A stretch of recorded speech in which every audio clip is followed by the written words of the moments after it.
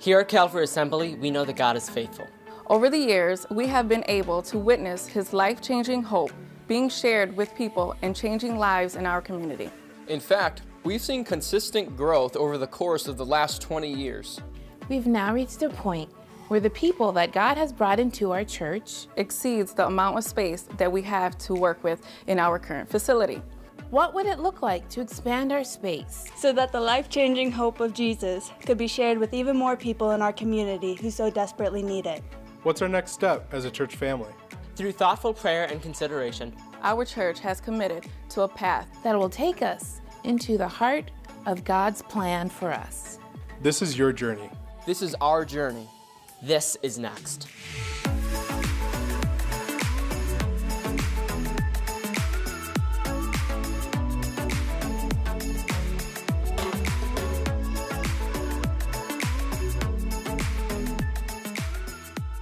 Calvary Assembly is my family because they welcomed me, and especially like the youth, the people who really, are the reason I'm a Christian today. Like, they help me through hard times, they help me in great times, like they're always there and always consistent. But even though a lot of the people have changed, we feel welcome, we feel loved. The atmosphere of everyone we're around, they're always loving and open to talking with you if you need it.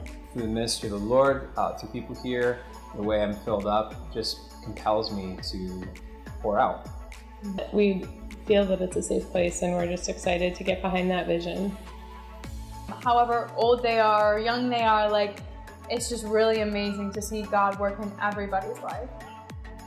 One cool thing about my life, because I'm married to a pastor, is I've gotten to see stories, parts of people's stories that I didn't used to get to see. And I've seen miracles that are much harder, I think, to achieve than healing miracles. They're people's hearts and minds being healed and growing. And I've seen what Jesus does, and it's made me more convinced that that's what I want to do. That's what we're here for. And I love seeing what Jesus does in this community. What's next? Where are we going? How will we accomplish our mission? And what does all of this mean for you? And what does this mean for me? It's why we are going to invite you to come out to one of our vision nights. This is where we will have conversations centered around the next phase of our church, what it's going to look like, and your and my role in all of this. We'll have great food, community, and we'll leave with a clear vision of where we are going as a church and why we're going there. Because of God, there's always a next. With God, there's always a next. With God, there's always a next. With God, there's always a next.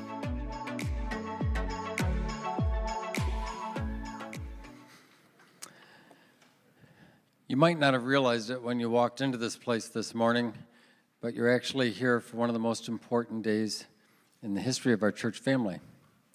Because today we're actually launching an initiative to create more space and more seats for your friends and your family members whose lives have not yet been touched and influenced by the grace of God.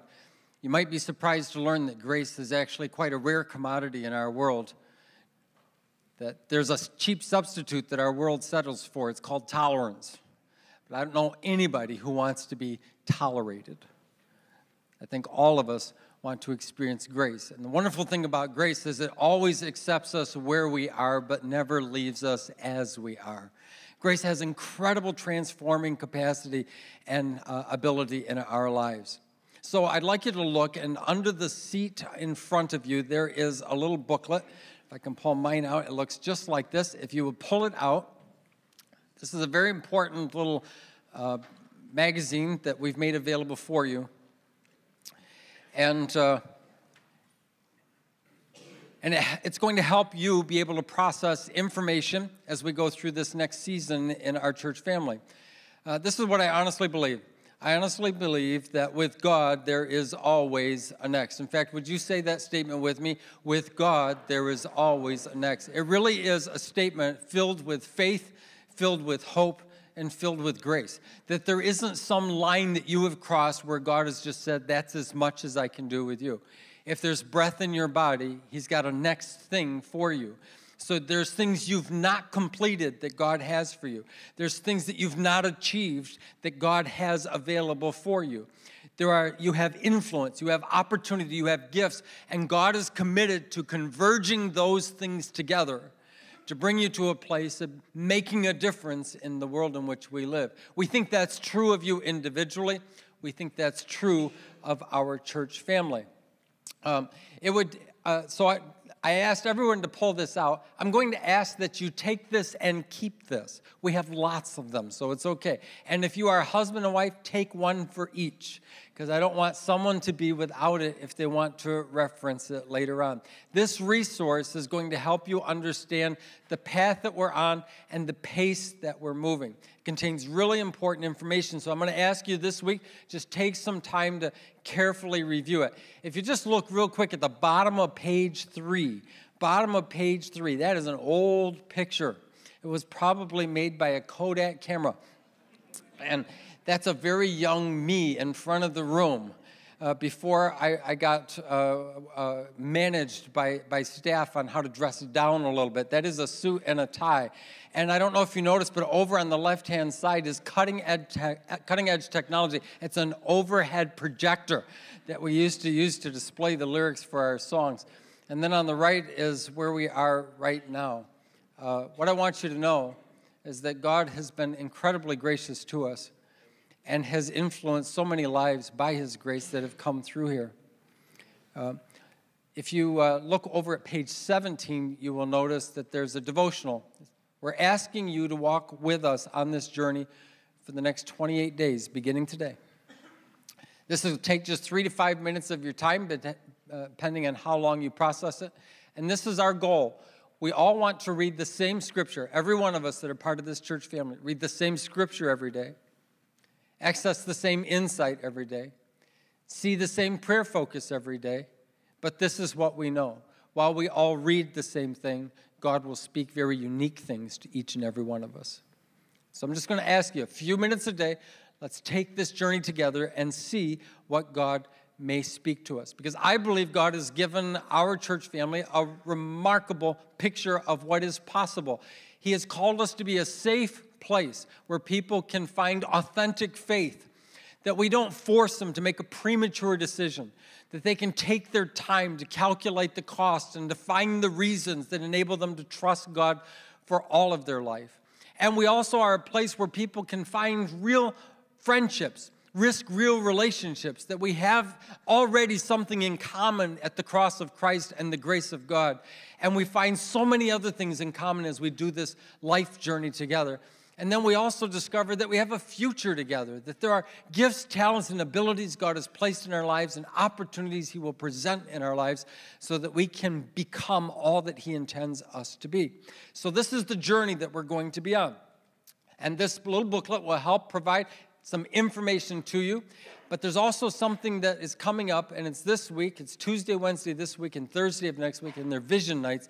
And I'm really encouraging you, if you've not signed up, please be a part of that, because we have information we want to present to you, but we also want to be able to hear questions from you. And so the food is going to be great, the time is going to be enjoyable, and I hope that you can join us. Let's continue on in Joshua chapter 1, and it says this: after the death of Moses, the servant of the Lord said to Joshua, son of Nun, Moses' aide, Moses, my servant, is dead. Now then, you and all these people get ready to cross the Jordan River into the land I am about to give them to the Israelites. I will give you every place where you set your foot, as I promised Moses. Your territory will extend from the desert to Lebanon, and from the great river, the Euphrates, all the Hittite country, to the Mediterranean Sea in the west. No one will be able to stand against you all the days of your life. As I was with Moses, so I will be with you. Would you read the rest of this verse out loud with me? I will never leave you nor forsake you. That's the key. 20 years ago, Sue and I and our 2 small children moved from Jamestown, New York to the Chilai area. We packed up all of our belongings in a rental truck. We had less than 20 members who were part of our church family at that time, and they all met at our house on a Sunday afternoon after service to help us unload, which we did in remarkably quick time. All the boxes got into the house in just a couple of hours. Sue stood at the door and directed where they were to go. Now, to say that the boxes all got unpacked and everything put where it was the same day would be a mistake. In some cases, it took us a year to find all the stuff that we had packed away. Moving in and living in are two very different things.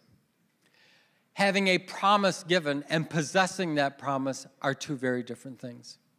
The nation of Israel had been given incredible promises. Joshua had been given incredible promises, but they weren't possessing those promises yet. God had intended that they would possess those promises. So Joshua and the nation of Israel were on the border of the promised land. This was the land that God had sworn to give to them. But they've not possessed it yet. They've not moved in. They're not living there. And what's interesting is that Joshua is actually one of the individuals who over 80 years, almost 80 years prior to this, had actually escaped from Egypt and from slavery to go into the wilderness. God had brought the nation here earlier, but they had been unwilling to move forward. And so Joshua has seen all of that, and he's been almost 80 years wandering in the wilderness. And he's now brought back to a place where God is saying, I'm going to move you into this promised land. What's interesting is when they were in the wilderness, this is what they ate for breakfast, for lunch, and for dinner. Does anybody know? Manna. Manna. What does the word manna mean? It means, what is it? That's literally what it means. In Hebrew, if you want to say, what is that? You go, manna. That's what you say. Because they would walk out of their tent and God would rain down this stuff from heaven. And it looked like little flaky seeds. And when you picked it up and you tasted it, which they did, because I learned from a missionary, when you are hungry enough, you will eat anything. And when you are tired enough, you will sleep anywhere. And that explains why missionaries eat things we would never eat. And so they tasted it, and it tasted sweet. And so they learned lots of ways to produce manna and to fix manna.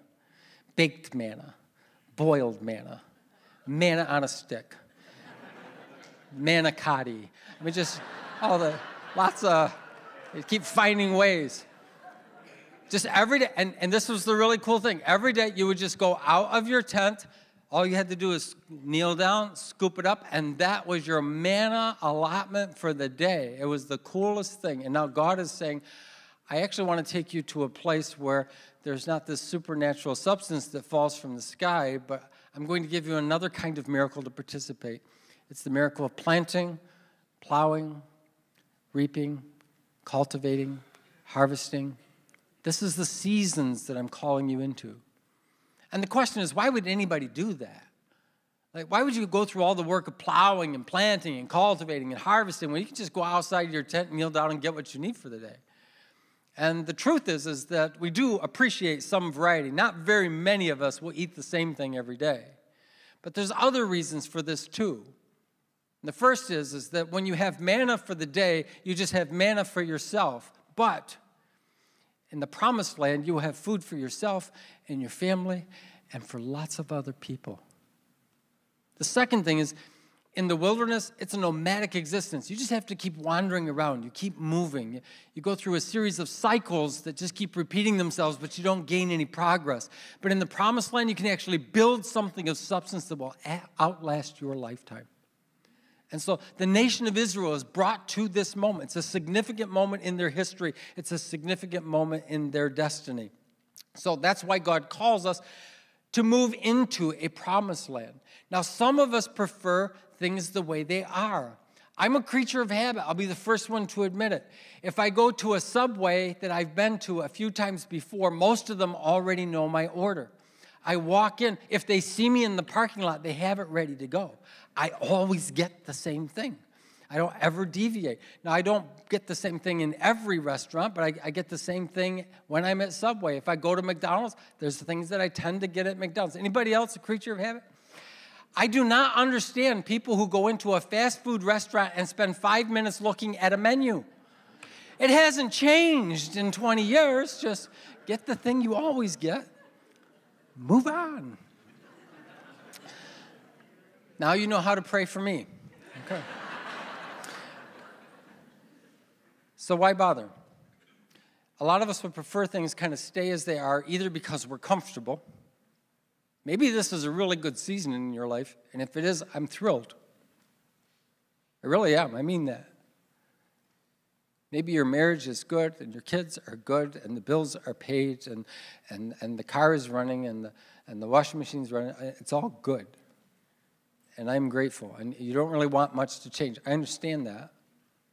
Except that God's goal in our lives is not to lead us to the most comfortable place, but the most meaningful place. And sometimes that will push us out of our comfort zones. There's another reason that some people are a little reluctant to move forward, and that is because of things they've experienced in the past. If you've been damaged enough in the past, you don't want any more of that.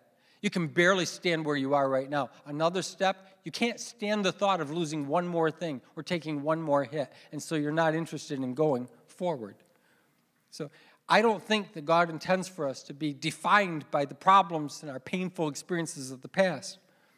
We don't want to move forward, but God desires us to move forward. So we're introduced to this character called Joshua. Joshua is an interesting guy. He is one of the individuals, one of two individuals still alive who escaped from Egypt as slaves almost 80 years previously. And in that course of time, he had also served as captain of the army, though admittedly they hadn't had a lot of battles while they're wandering in the wilderness. Turns out not a lot of people will attack you while you're in the wilderness. And there's another thing. He'd been one of the 12 spies who had been sent by Moses on a reconnaissance mission into the land of Canaan to find out what kind of fruitfulness was there and what kind of risks there were there. He was one of two people who came back with a very positive report. The other 10 who accompanied him on that mission saw more problems than profit, and they were very concerned. They put it up for a democratic vote to the nation of Israel, of which there were over 1 million of them at that time, and they voted to stay where they were, which is why they spent another 40 years in the wilderness. When you read through the book of Joshua, you discover it's actually a book about how people engage in struggle and tackle problems in order to experience what God had planned for them. And that's a really important thing for us to understand. By the way, there's some similarities between Joshua and Jesus, too. First of all, they both have the same name. In Hebrew, the word is Yeshua, and that's the exact same name as Jesus, Yeshua. What's interesting, too, is not only did they share the same name, they kind of have a similar mission, and that Joshua was called to lead his people out of wilderness and into the promised land. And Jesus calls us out of the wilderness of our own wanderings apart from God and to live out the fullness of the promises that God has for our lives. And so there are lots of things in Scripture that when you read them, they're intended to be descriptive. They tell us what actually happened. So, for example, it tells us that David had multiple wives. It told us that his son Solomon had more than multiple wives. In fact, he could sleep with a different woman every single night and not get through the number of wives in a year. The Bible is not saying that's how it's supposed to be. Some people look at Scripture and they go, well, if that happened and it's in the Bible, then, you just think that through, okay? So parts of Scripture are descriptive, not prescriptive, but some parts of Scripture are prescriptive. And there are lots of those kinds of experiences in the book of Joshua, where it's giving us not just an historical account of what happened, but insight into how God operates in our world and with his people, and how his people can partner with him in experiencing his promises come to life. And so there's some very powerful things. So we're going to look at this. I want you to think about this in very personal terms. All right? So in your relationships, if God was going to bring you to the next level in your relationships, what would that look like? How about your marriage? What would the next level in your marriage look like? Or your relationship with your children, or your academic career, or your business career, or maybe just even your resources, the material things that you have. What would the next level of those things look like if God were going to take you into the next thing? This is important because remember, we started this talk this morning by acknowledging with God, there is always a next. He has some wonderful things for us. So God desires to expand your vision of what he has for you. God desires you to see more than you see today. If this is the best your life has ever been, fantastic. But it's not as good as God intends it to be. He's got some wonderful things for you. Now, it will stretch you, and it will challenge you, but all of those things are worthwhile. And God is committed to leading you to your potential. God will never act in a way that puts you back to less than he intends for you. He always is committed to leading you towards your potential. So the only question is, what is our commitment to God? If his commitment is to lead us to our potential, can our commitment to be to follow him as he leads us? God will never leave you. He will never forsake you. So we don't have to be afraid of what has happened. We don't have to be so comfortable with what is happening that we're unable to take the step into the next thing that God has for us. How many here have discovered that your height has a limit? I don't meet hardly anybody who's happy with their height. They either think they're too tall or they're too short. Until my son was born, I was the tallest Reeves to ever live. See, you laugh. Because you know. And my son broke the mold on that, and he went significantly past the rest of us, and we cheered every inch. Our tribe improved. We were thrilled. There's a limit to your height. I don't know if there's a limit to our weight. Some of us are working on that. And then there's a limit to our intellect. There's a limit to how much information you can process and retain. But there are aspects of your life, your internal life, that are limitless. And God is committed to growing and developing us to the kind of people who are very different than anything our world is used to seeing. He's committed to that. So there's three things that Joshua teaches us. And the first is that the next thing God has for you will not be automatic. It doesn't just fall into your lap like a ripe piece of fruit. It's not how it is. There's going to be challenges. There's going to be problems to solve. You're going to have to contend for some things. Some issues you face might be internal, and they might be external. There are obstacles. There will be resistance. Any sports team, they might finish the season undefeated and win a championship, but nobody gives that to them. They've got to go out, whatever the frequency of their games are, and prepare for that game and practice and study and then go out and do their very best, and they win game after game after game. The promises of God do not just fall into our laps. We're going to have to take steps of faith along the way. Secondly, there are forces in this world determined to keep you from your future. I wish I could tell you that everyone will applaud when you say you want to grow and develop and become even more. Some people get very anxious with that kind of language. And it's not just what other people say to us, it's what we say to ourselves. Some of our self-talk is horrific. It's a form of verbal abuse when you think about it. It's unbelievable, the thoughts that come into our mind, and then we just accept. Why do we accept those as true? Why don't we challenge thoughts that encourage us to settle for less or let go of what we already have? Why don't we challenge those thoughts? When people speak into our lives, why do some people's voices, especially when they're putting us down or telling us that we can't, why do those voices produce memories that are so much more powerful than the people who told us that we could do something or we were able?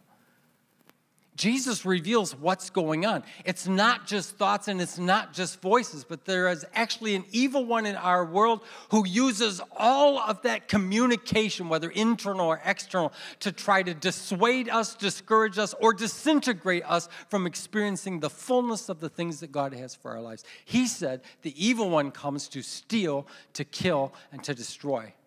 But he turns right around and says, I have come so that you might have life to the full, abundantly. That's why Jesus is here. So we have to learn to challenge these thoughts and challenge these voices, not just automatically accept them. And then thirdly, it's never too late to take the next step. Joshua had been near this spot before. He's on the border of the Promised Land. And his report about the possibility and profitability of this place had been ignored. When the vote was taken, he lost. And while he was responsible for managing the people of Israel for the last few years, what was also true is that he didn't think there was any more possibility of moving into the Promised Land. What surprised him is that in an encounter with God, he discovered that God had not forgotten the promises that he had made to him. Joshua assumed that a vote and age overruled what God was able to do. And what God tells him is, I remember my promises, and I will fulfill my promises in you if you're ready to go in. It's astonishing how many of us automatically assume that because we bypassed an opportunity that we discounted the promises of God. Let me tell you something. That opportunity may be gone, but God still has a promise over your life, and he intends to fulfill it in your life. And we need to learn to be people who expect that. Just think of how your life could be if you expected the promises of God to be fulfilled in your life. So, if you haven't heard any promises, I'm not encouraging you to make one up. I'm not one of those people who, because we got a lot of them in our culture now, you just look inside, everything you need is inside. A lot of what's inside you don't want. You know, just let's look up rather than in. Let's see what God will speak into our lives, because our self-talk is not great, right? So, there's 3 prayer focuses, and I'm going to have the worship team actually come up now. And there's 3 prayer focuses I'd like you to think about. And the first is this. It says, Heavenly Father, would you help me to trust that you are good, that you are motivated by love, and you want what is best for my life. Would you help me to see? And then I just want you to write a sentence out on your notes. What is it you want God to help you see? Maybe it's something to see for your family that you can't see right now. Or to see for your finances that you can't see right now. Or to see for academics or your vocation, something in your life. You would like it to be different than it is, better than it is.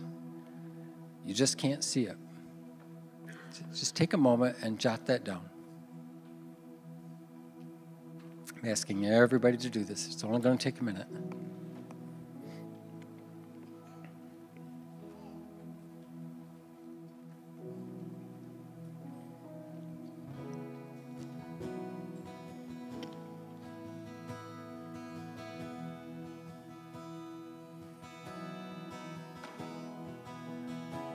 Second prayer focus is, Heavenly Father, I know I will face temptations and struggles. Would you help me to? What do you want God to do for you when those disqualifying thoughts come, when the distractions come? How would you like God to help you in that moment? Just write down your own sentence of what that is.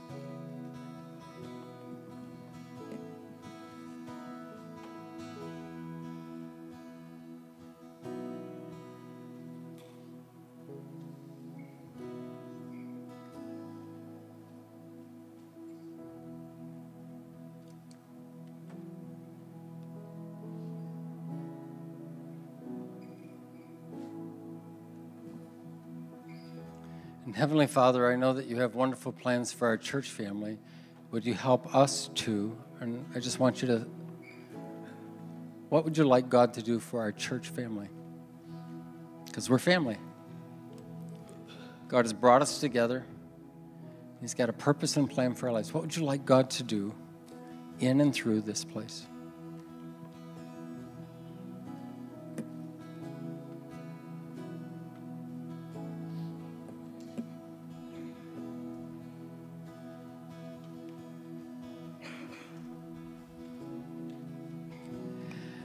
Now, if we could all stand. And this is what we're going to do. I believe one of the most effective, culture-changing, life-changing, situation-changing things we can ever engage in is prayer. Please understand that it's not because our prayer is powerful, it's because the one we're talking to is powerful, and he can do anything. And in case you think you're not good enough to be heard by God, you should know that God does not answer prayers because we are good. God answers prayers because He is good.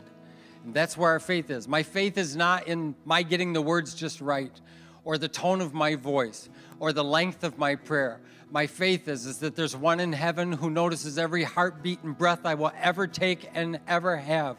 And He listens to every sigh, He sees every tear, and He pays attention to every single prayer. And He doesn't just do that for the pastor in the front of the room. He does that for every single person who will call on His name. No exceptions, and you are not one. So this is what I want us to do. We're going to read the first part of the prayer out loud together, but when we get to the sentence part that you wrote, I want you to keep reading it right out loud. All right? I want your ears to hear your voice call on your Heavenly Father, because that is how a difference is made in our world. So let's begin this together. Heavenly Father, would you help to trust that you are good, that you are motivated by love, and that you want what is best for my life? Would you help me to see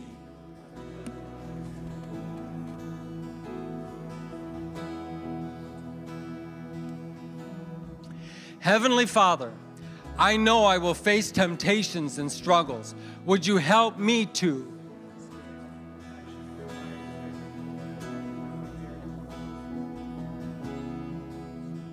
Heavenly Father, I know that you have wonderful plans for our church family. Would you help us to?